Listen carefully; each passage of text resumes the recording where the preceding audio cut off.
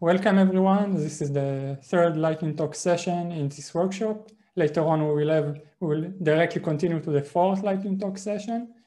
And the first lightning talk in this session will be by Alon Brutzkus from Tel Aviv University with a very intriguing title on his work. Why do overparameterized CNNs outperform overparameterized FCNs?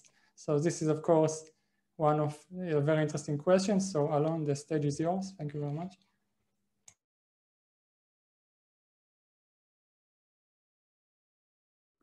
Yeah, I guess said that I can start. Okay, so I'm very happy to be here. And this is a joint work with my advisor, Amir Globerson. Do you hear me? Yes, we hear.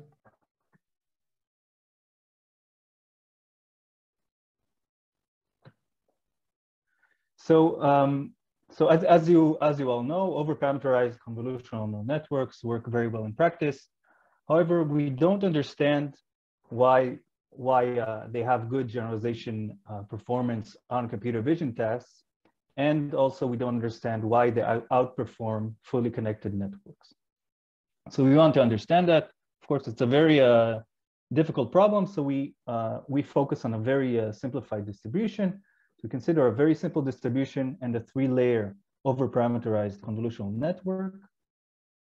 We proved that a layer-wise gradient descent converges to 0 training error and has sample complexity of O of D, where D is the filter dimension. So this is a good guarantee for an overparameterized network. We proved that the VC dimension of the CNNs in our setting is exponential in D. So in principle, the network can overfit. And we also prove a generalization bound for a fully connected network that is O of D to the 2R, where R is at least 1. So we see here a gap in the guarantees for CNNs versus FCNs, which suggests that the convolutional network should perform better on our task. And we indeed empirically verified that convolutional network outperform fully connected networks in our setting. Okay, so what is our setting? So we consider a distribution on images where images contain patches that are mutually orthogonal. And each class has a discriminative pattern which appears in each image of the class. And all other patterns in the image are spurious. So there are 2 desirable properties of this distribution. It defines a pattern detection problem, which is similar to image classification tasks. And the pixels are correlated as in real image data, which is different from, for example, Gaussian assumptions in other works. Okay, so this is an example, an illustration. We have the positive class, we have the negative class. The positive class has the positive pattern, all other patterns are spurious, and the same for the negative class. And so assume that we have this distribution, you can generate this distribution, and that we try to learn it with a 3-layer convolutional network, with a convolutional layer, with ReLU, max pooling, and a fully connected network. Anything points, SGD gets 0 test error. And the question is why? What we prove is that a layer-wise gradient descent converges to a solution with 0 training error and has sample complexity of O of D. And how do we show that? We analyze the dynamics of the first layer, and we show that the first layer dynamics, they induce a representation such that first, there's a large number of discriminative features in the representation before the fully connected layer with large absolute values. There's a large number of discriminative features with large absolute values. On the other hand, all other features have bounded absolute values. So this means that the representation can be separated with a low norm classifier. And because we know that if we train the last fully connected layer, it converges to the min norm solution, we get the good generalization guarantees via margin bounds. Okay, so this is how we prove this. And for fully connected networks, we show that one hidden layer overparameterized a fully connected network has a sample complexity of O of D to the 2R, where R is at least 1. 1 minute left. Okay. Okay.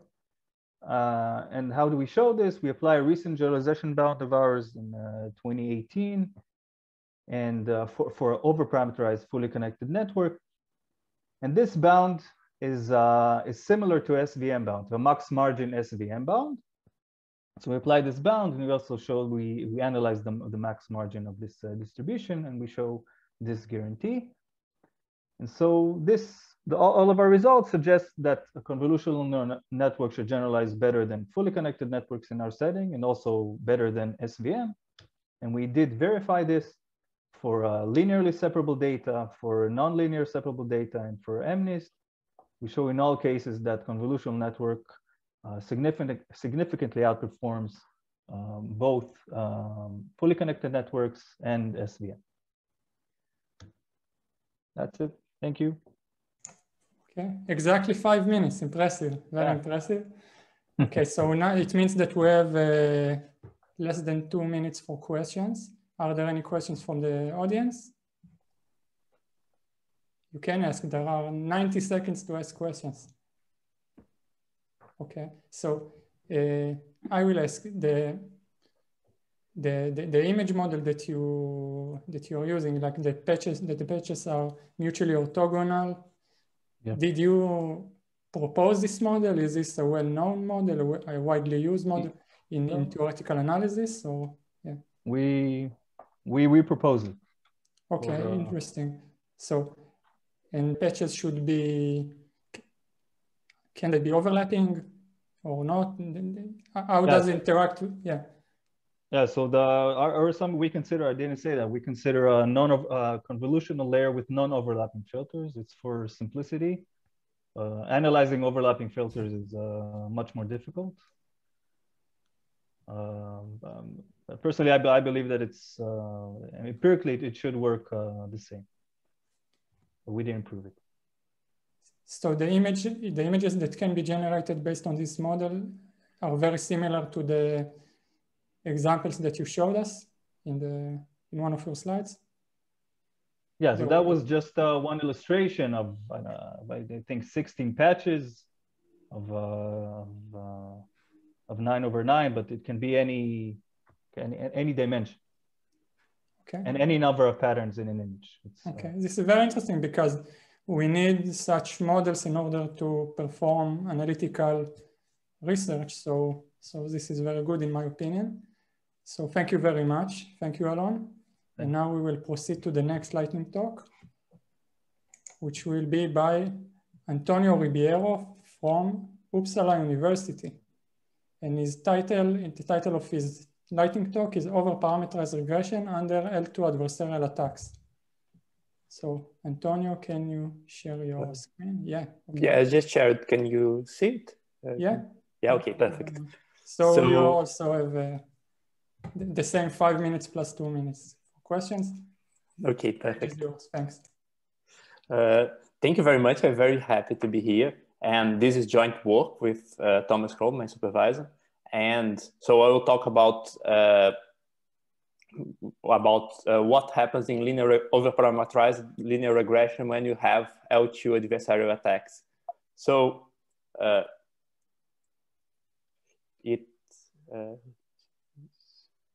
it has been established over the past few years that overparameterized models can generalize effectively when you train, and the train and test come from the same distribution. And the question we try to answer here is, what happens when there is a distributional shift? And in order to study that, we turn to adversarial attacks. So it's a popular topic of study in neural networks. And the basic idea is that you have a model and you have an input, and you choose a worst case scenario disturbance that generates wrong prediction, and very often a very confident wrong prediction. And so this setup that we work here is that we consider that there is a linear model. So we are considering a linear regression setting. And for the underparameterized case, we just minimize least squares. And for the overparameterized case, we consider the minimal L2 norm solution. Yes. And So we will work both with the standard risk and with the adversarial risk. So we are working with quadratic error. So the error between what you predict and what you observe raised to the square. And you can see for the adversarial case, you have a delta x, that's the disturbance. And for now, we are considering a more general case, slightly more general case, where you have, you can consider any p norm. So you are bounding this, you are finding the worst case and like what's the worst disturbance. And in both cases, we are considering the expectation and considering that we have the training inputs are fixed. And for this case, we can actually find both lower and upper bounds to the adversarial risk. So this depends on the risk. It depends on this Allen key that's basically the expectation of the Q norm of the estimated parameter to the square. And this Q here is just what appears from the Holder inequality. So 1 over Q plus 1 over P is equal to 1. And this is the adversarial disturbance magnitude. And so what's interesting for the L2 norm case is that we know all the asymptotic for all these quantities. And here we show two different cases, consider like if the features are uncorrelated or if they have some correlation in some explicit way. And we have here, so we have the data points and we show this asymptotic lower and upper bound, and they are very close. And so we are using this, the asymptotics are most of the machinery is from this paper from Hasty and Montanari and Jose and Tibiciani. And these results, I find they are quite interesting because they show a very clear double descent for the adversarial risk. And this doesn't match my expectation if I consider the L infinity norm. Because for the L infinity norm, I think maybe this paper robustness may be at odds with accuracy is a very good example. They have I think they have a toy example where they show that for the L infinity norm, as you increase the number of features, you can make your adversarial performance as bad as you want. And I think it's very interesting that for the L2 norm, this is not what happens. And I think this is an indication that for different LP adversarial attacks, you can have something that behaves qualitatively different as you go to the overparameterization regime. And 30 seconds left. and this is very much work in progress. So we are now working on generalizing this to the other norms and getting bounds there. And so we are working on publication. Yeah, any question here or via email would be very welcome. Okay, thank you very much. You are also right on time, 5 minutes. Okay, there is a question from Lorenzo, who will also present here later on. So Lorenzo, you can ask it by yourself. Hey, yeah, good talk. I had a question on your previous slide. Yes, that. Right, so you said that for the L infinity adversarial attacks, performance can degrade like as much as you want, or like is there some limit to it?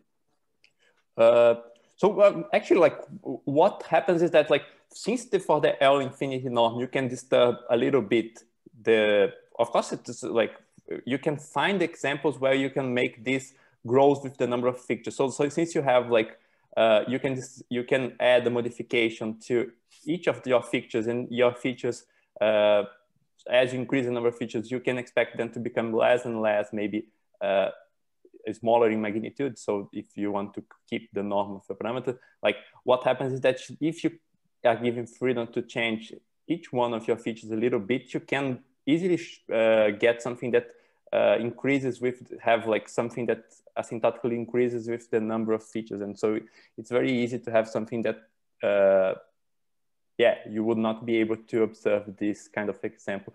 what I have been working on, it's basically showing that actually grows with the square root of the number of features in the setup that it's still kind of work in progress. But yeah, but I think the intuition would be that it grows with the number of features if you consider L infinity adversarial attacks. Okay, thank you. Thank you very much. I also have a quick question because we don't have much. We have about 10 seconds left. Did you try to do the same analysis for non-asymptotic settings? Because your analysis is in asymptotic settings. Yeah.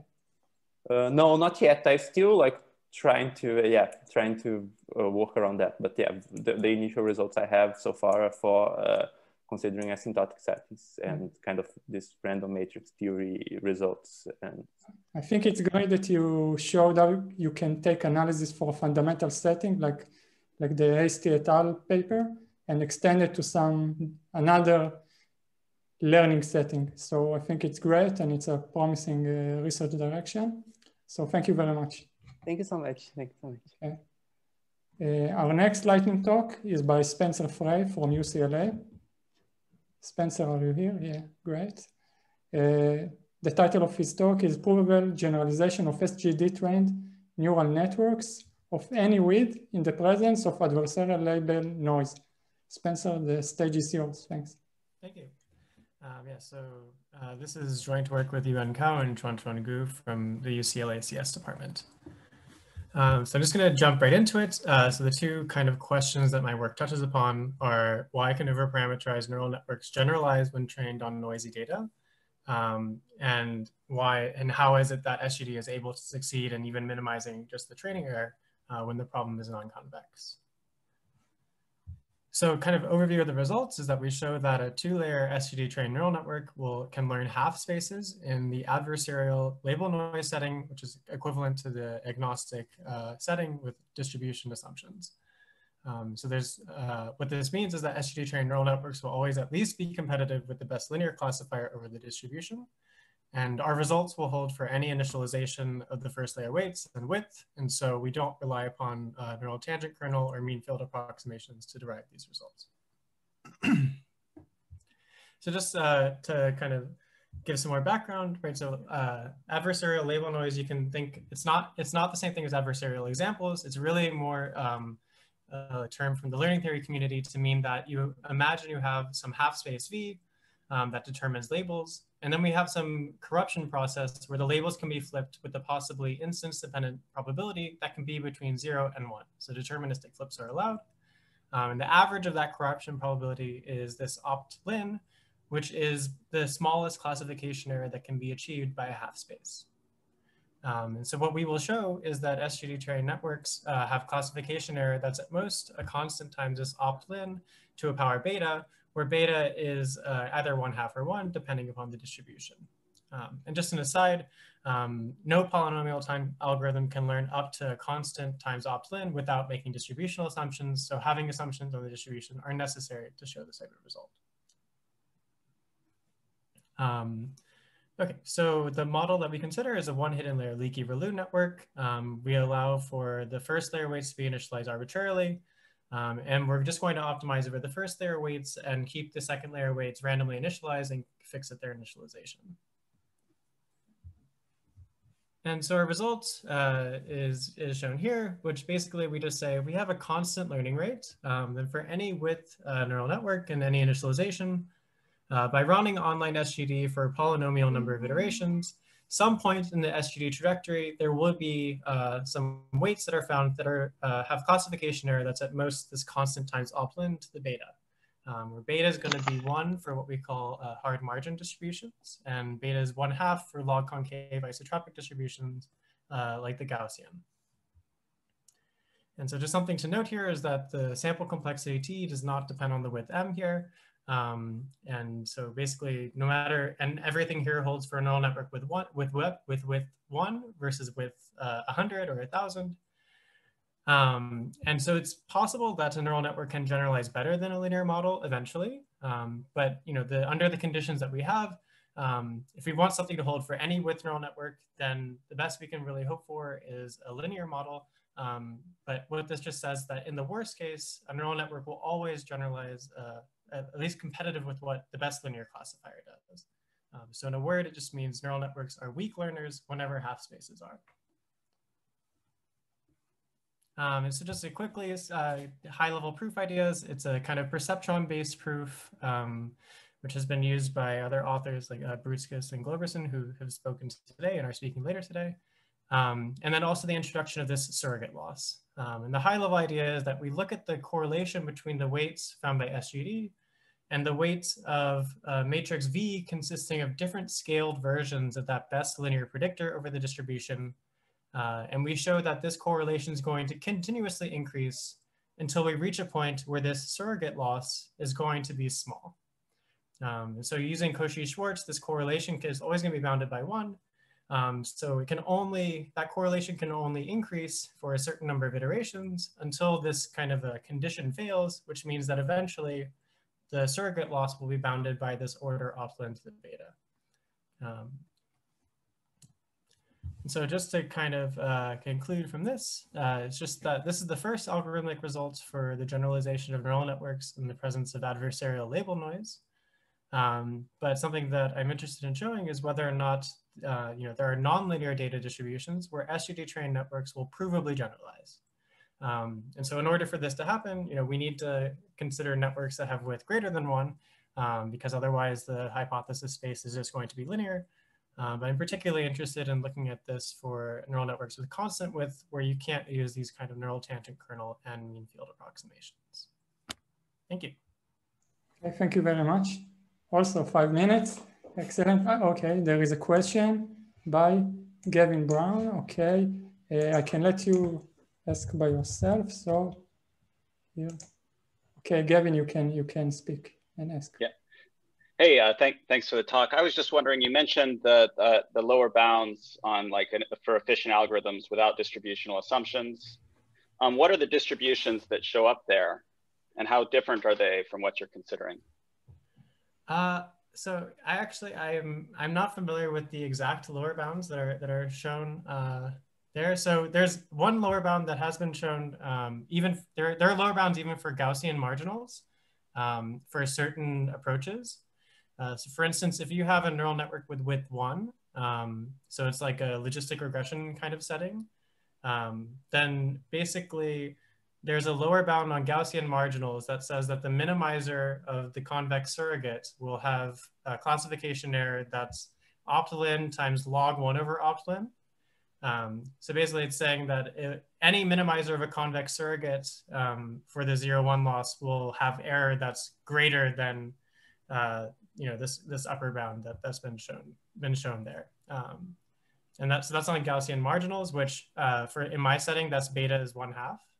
So my upper bound does not contradict that lower bound. But yeah, I can't recall the exact distribution used in Danieli, but there are lower bounds even on Gaussian marginals. Cool, thank you. Mm-hmm. Okay, thank you very much, Spencer. Great talk. Okay, so now we will proceed to our next lightning talk, which is given by Yaodong from Berkeley. Yeah, hi Yaodong. The title is Understanding Generalization in Adversarial Training via the Bias-Variance Decomposition. So it should be great. The stage is yours. Thanks. Thanks. Hi, everyone. This is a joint work with Zitong, Jacob E. from UC Berkeley, and Edgar from UPenn. So I will first briefly introduce the setup for the adversarial training. So here, this is set up from Madri et al., and which is widely used for training some robust classifiers. So here, instead of training directly on xi and yi, we consider some worst case perturbation delta I, which is in some constraint usually consider some LP norm. And in this work, we mainly consider L infinity and L2. So here we found a maximize over delta I to found a worst case perturbation, and then we minimize over the model parameter theta. This theta can be some linear model or some deep neural nets. So a commonly observed phenomenon in adversarial training is that if we perform adversarial training with some non-negative or larger than 0 epsilon, then it will increase the generalization error, where the generalization error is measured on the unperturbed inputs, which is some clean samples. So just to clarify, our setting is perform adversarial training by varying different epsilons, but we evaluate on unperturbed inputs, not the perturbed inputs. So this phenomenon can be captured in the following figure, where the x-axis is the perturbation radius epsilon, and the y-axis is the generalization error, and the green dotted line is the generalization error for standard training. The commonly observed phenomenon is that if we increase the perturbation radius, so as the epsilon increases, the generalization error will increase. So that's the phenomenon observed in practice. So our main focus of this work is trying to understand better what's the bias variance behavior of this under this adversarial training regime, which is we perform 2 measurements instead of just looking at the test error. We measure the bias and variance with regarding to the perturbation radius when we increase the perturbation. So next, we will briefly introduce how we evaluate the bias and variance. So recall that the risk can be decomposed into bias square and variance for the mean square error. And we are taking expectation with respect to the randomness in the training data set D. And we can see that the theta, which is the parameter for the model, is depending on the training data set D. So more concretely is that we first split the data into 2 parts. And we adversarially trained 2 models on this two data sets separately, and found theta D1 and theta D2. Then we use an unbiased estimator of the variance to estimate the variance of these 2 models. Then we estimate our bias term by subtracting the variance from the risk. So that's the overall estimation of the bias and variance, which is based on our previous work. So then I will present some empirical results in our work. So basically, we observed the monotonally increasing risk with respect to the adversarial training epsilon. And we found that the bias is monotonally increasing and the variance is first increased and then decreased, which is the unimodal variance curve. And 1 minute left.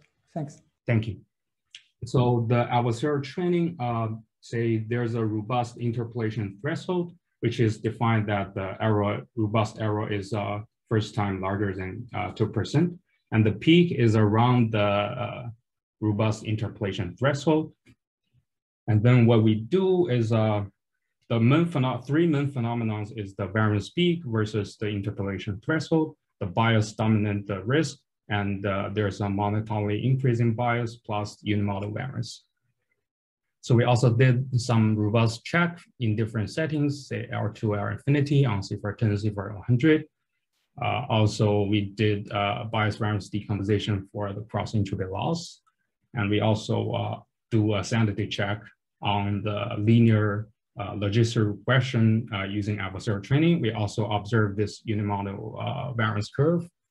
And in the end, we present our conjecture in this bias variance framework is that if we perturb our model, either increase the regularization, increase the width of the model, or adding adversarial perturbation, if there is an interpolation threshold, then the variance, the conjecture is that the variance will change the monotonicity around the interpolation threshold. So to highlight that this is also true for also empirically observed in the standard training under label corruption, that the peak is also around the interpolation threshold. So that's all. Thank you. And any questions? Okay, thank you very much, Yaodong. Are there any questions? We have 1 minute for questions because we are 6 minutes from the beginning. Questions? Okay. So we actually had 3 lightning talks in a row about adversarial training. So can you further emphasize the differences, like something that you didn't prepare in your presentation, like from the beginning that you didn't see in the previous two lightning talks? You mean the L2 adversarial training, the precise curves on that?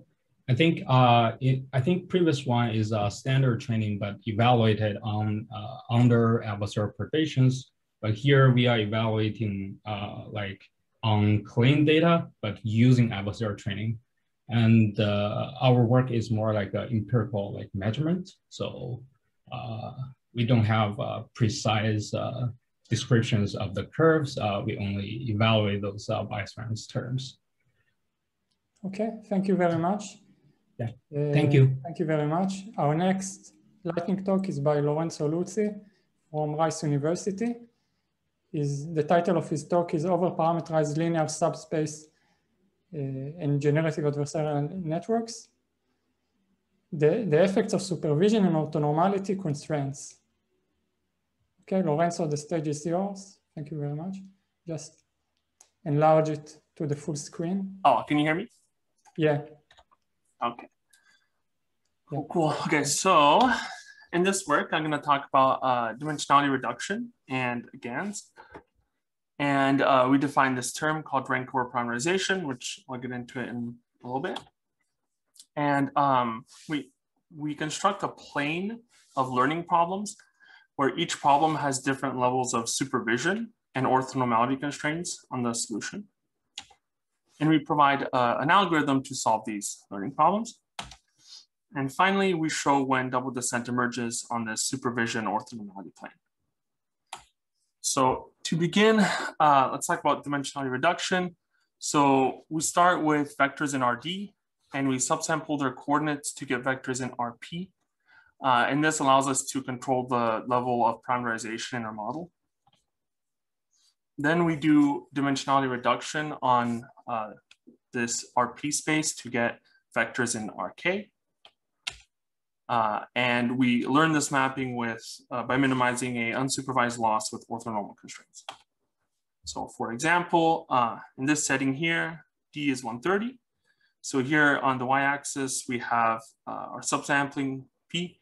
So down here, this would mean that we take one coordinate of the original vector. And up here means we would take all of the coordinates. And we have 70 data points. So that means everything above this black line is overparameterized because we have more features than samples. And the x-axis is K, which is our learned subspace, which by definition has to be smaller than P. So that's why this part's undefined. And so we define rank overparameterization as when both P and K are greater than N. So it's when we're in this region to the right of the red dashed line. And it's kind of different than just normal overparameterization because not only do we have more features than data, but we're also learning a subspace that is of higher dimension than the number of data points. And this can be solved using PCA, and there's no double descent. So in this setting I just gave you, we're unsupervised and we have orthonormal constraints. However, regression is supervised and has no constraints on W, but we get double descent, right? So can we do something in between? And we can. So we construct this plane here where in the top left corner, we essentially have PCA, right? Where we have orthonormal constraints and it's unsupervised. And in the bottom right-hand corner, we have regression, which is fully supervised and no constraints. And any point here in this plane, I guess, is a learning problem with some level of supervision and some level of constraints on your Yuan matrix. And to solve these problems, we provide a projected gradient descent algorithm. And we see that as we go from up here, top left to the bottom right, double descent emerges. So to give you some specific examples, if we're in the fully supervised setting and we just change orthonormality constraints, this bottom line here is with orthonormal constraints. And as we go up, we reduce this constraint and we get a larger and larger peak for solutions. And then if we go diagonally from PCA to regression, we get this guy. At first, when we're near the beginning, we get these dotted lines in the background. So there's no double descent. But then after a certain amount of supervision orthonormality constraints, we actually do get double descent. So how does this relate to GANs? So it's a little different because we have to reverse the situation. We're mapping low dimensional vectors to high dimensional vectors. And we know that GANs, linear GANs, are related to PCA. And we actually use linear GANs in this work. But we can't just apply our previous results because things are technically a little different. For example, we have to subsample Z, the latent variable now, instead of X. And another thing is the rank overparameterization coincides with normal overparameterization in this setting. But the supervision orthonormality plane is still relevant here.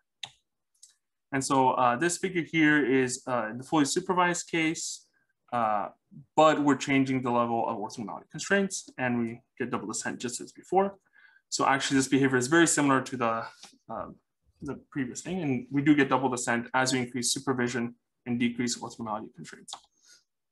So in conclusion, we discussed this rank overparameterization and we construct this supervision orthonormality plane of subspace learning problems and provide an algorithm to solve these problems. And what we get from that is the double descent emerges as the problems become more supervised and less constrained. And this is true for both dimensionality reduction and GANs. Thank you very much. Okay, thank you very much, Lorenzo. I think we have a question from Jerry.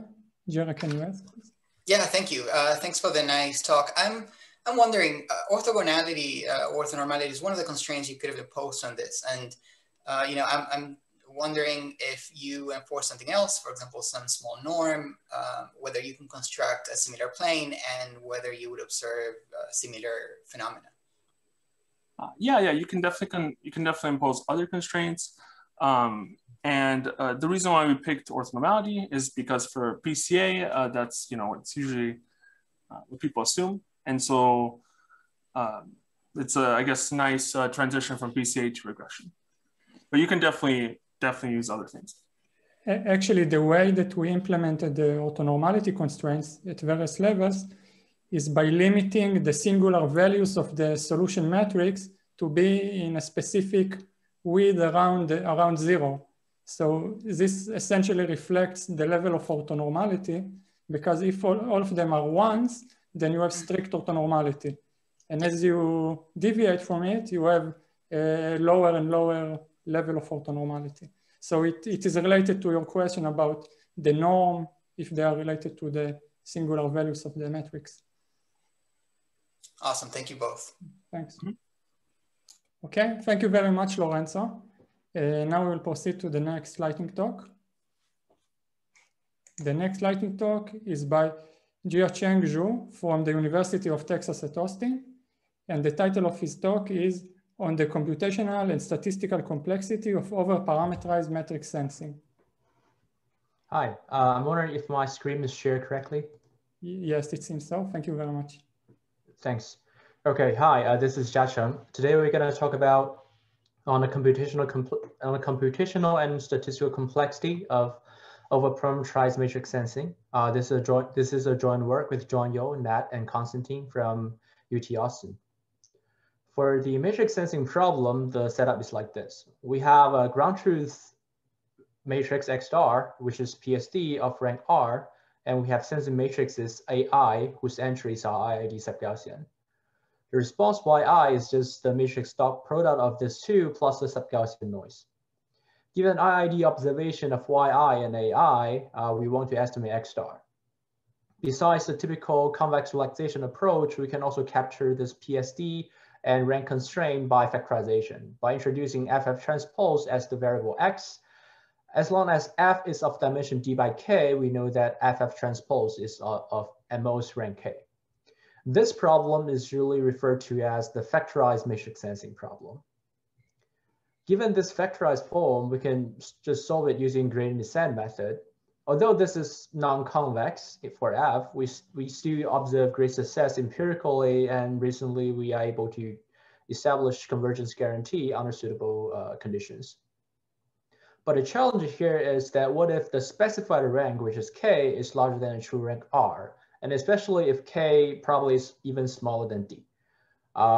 So under this setting, we want to know what is the achievable statistical error and how fast can we actually recover the target matrix X star. Why we want to study this problem? Well, first of all, in application, the true rank R is not always known, and we want to guess the rank. To guess the rank, we really want to overguess the rank. In fact, overspecified rank will change the convergence behavior dramatically. As in this simulation, we perform matrix sensing, where the ground truth rank X star is of rank 3. When we specify the rank to be 3, we see that the gradient descent converges linearly up to machine precision. But as we specify the rank to be 4, which is only 1 larger than the ground truth rank, we only have sublinear convergence. If we zoom in a little bit, we actually see that we first have linear convergence up to some point and then have sublinear convergence. This phenomenon is actually not captured by all existing work, and we want to dive deep into this.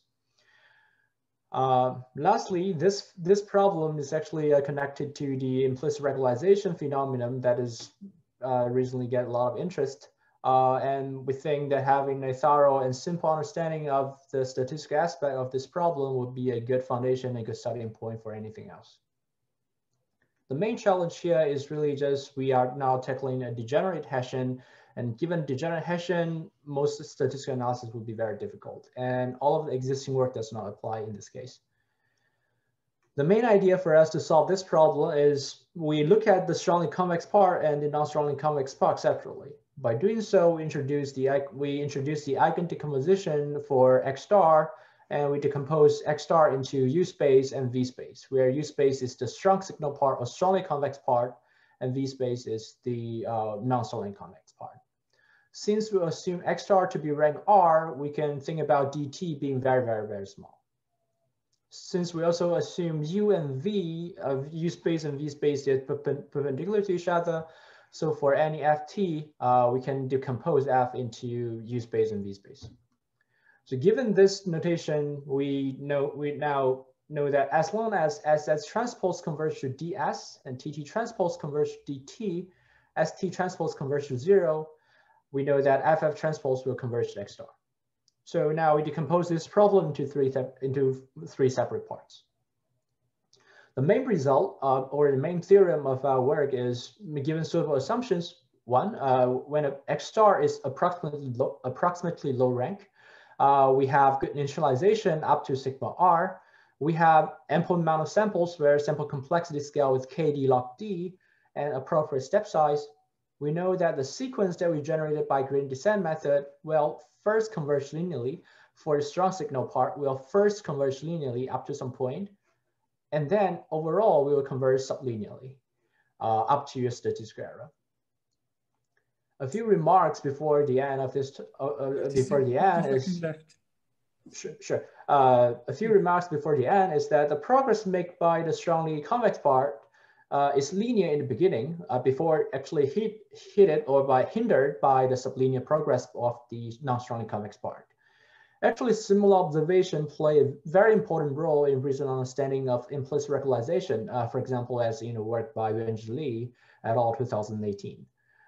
Also, by our analysis, the statistical error is minimax optimal up to log factor, and therefore overparameterization in this case only compromises the convergence rate, but not the statistical rate. That's the end of my talk. Okay, thank you very much, Zitong.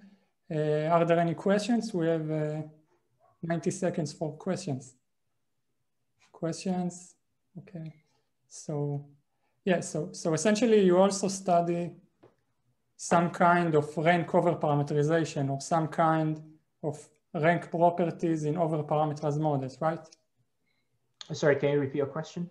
So essentially there is also, in your work, there is also some aspect of rank overparameterization, of some overparameterized models that are affected by their rank, like, right? Yes, yes. Yeah, so it's interesting because in the previous lightning talk, these were linear subspaces, which is like the simplest case to consider rank and so on. And your case is a bit more intricate. So, but all of these, I think they have some shared theme. So this is very interesting, and I think there is a lot to research on these topics. Quick question? Sure. No. Okay. So thank you very much. Yeah, we will thanks. proceed to the next lightning talk. All right. Thanks. Thank you very much. Okay. The next lightning talk is by Jeremiah Sulam from Johns Hopkins University. And the title of his talk is Recovery and Generalization in Over-Realized Dictionary Learning. Thank you so much, Yehuda. It's really great to be here in this amazing workshop and tell you a bit about this work, which is joined with Chongyu, who is now at, sorry, this is Berkeley, but he's now at Google, and Siwoo Tu from the University of Denver. So we are looking at an unsupervised problem in dictionary learning, and I'm going to be talking about D naught as my ground truth model, which will have P naught columns in D dimensions, and P naught is going to be greater than D. So this is a general over complete setting. The data, we're going to sample sparse vectors, simply just k-sparse vectors. The non-zeros are just going to be drawn from a normal. And our data is going to be given by this linear forward model. And I'm going to have n training samples. Now, in learning dictionaries, what I want to do is find a dictionary that minimizes some loss. In this case, the loss is going to be given by this, which basically asks how good can my dictionary parse code a given input data X. And G here can be your favorite sparsity promoting prior, could be an L0 pseudonorm or an L1 relaxation. And in the end of the day, we're trying to find a dictionary that minimizes our loss in expectation over the distribution, but we only have n training samples, and so we minimize this empirical risk instead. Now, this empirical risk minimization problem is a very complicated optimization problem. The good news is that in terms of practical algorithms, there's a whole variety of options that we can pick, and they work really well in practice. Theoretically, there have been a series of very interesting, but at the same time limited results in terms of when we can expect these very non-convex problem to be solved to optimality. So the question that we ask in this work is, all of these dictionary learning algorithms search for dictionaries in the same model class as the generating dictionary that gave you your data. And why should you do that? Why shouldn't you perhaps look for larger dictionaries? And here's a motivating example. I constructed a ground truth dictionary with 70 columns. So P naught is 70. And I'm going to search for dictionaries with increasing size, P prime. Now, if you look at the risk, well, the risk decreases initially and then increases. And if you work on statistical learning, then this is not surprising at all. But if you work in optimization, this is surprising because even at P naught, there exists a model that achieves zero risk, right? Now, perhaps more surprisingly, the recovery error, so how good you're doing in actually recovering your ground truth model also improves for some interval P prime. Now, you may be asking, how am I measuring recovery error, or how am I measuring this distance between matrices of different sizes? Well, we have this generalized notion of distance. It's not really a distance, but it is zero if and only if you recover each and every atom in the ground truth model. In fact, this behavior improves as you train with more and more data. We were not the only ones to be sort of surprised by this and to report these phenomena. Sanjay Dasgupta over a decade ago showed something similar for k-means. And more recently, the group of David Sontag also basically showcased empirically that this is true for a series of latent variable models. So our end result is basically to characterize this phenomenon in the specific setting of dictionary learning. And what we can show is that the recovery error, so how good you're doing in recovering your ground truth model, is upper bounded by something that is like your training error. It's not exactly this, and I don't have time to go into the details, but something that you can measure. and a generalization gap. And this basically portrays a picture that I showed you before, because you can obtain lower training error by over-parameterizing or using over-realized dictionaries by increasing the degrees of freedom of your model. And you can keep the recovery error small as long as you increase your training samples accordingly to compensate for the increased complexity of your model as measured here by P prime. We also answered the following question. Thank you, Yehuda. There's a follow-up question, which is, well, now you obtained a better estimate for your atoms, but they are within this bigger pool P prime. Can you still recover the best P0 within that larger P prime? And it turns out that you can do it basically for free. In red, you see the improvement in risk, which is basically like an oracle computation if you had the ground truth model to compare distances. In blue is the one that you obtain with a practical distillation algorithm that we have, which basically recovers the best P0 atoms from your larger P prime set. And in fact, this distillation algorithm is probably correct, and there's some typical assumptions of incoherence and sparsity. Okay, so that's all I had. I just wanted to tell you that overparameterization is not only useful to obtain models with potentially better risk, but also to improve recovery of latent variable models. And specifically, I show this for dictionary learning.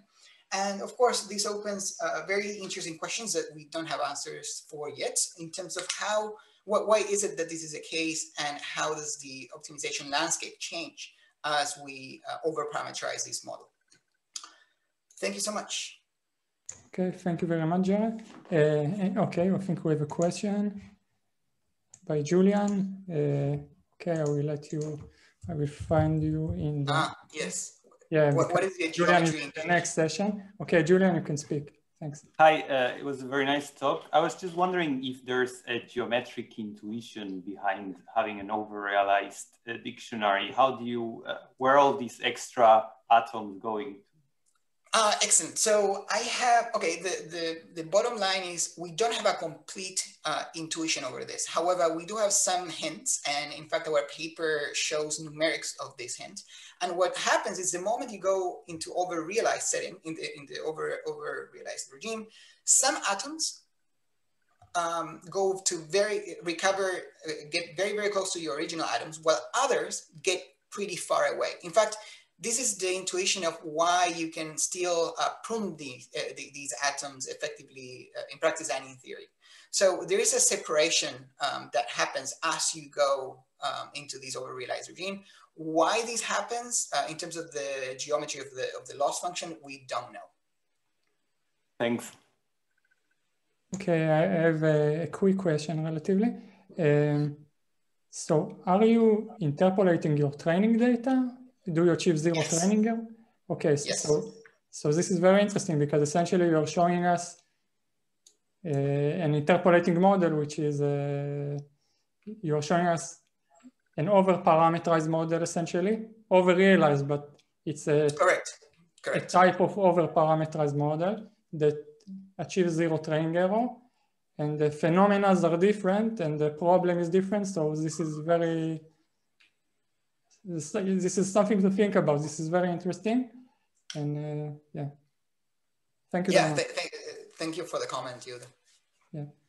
Okay, so in this note, we conclude this great lightning talk session, and we will have 2 minutes break until the next lightning talk session that video will chair. So thank you very much.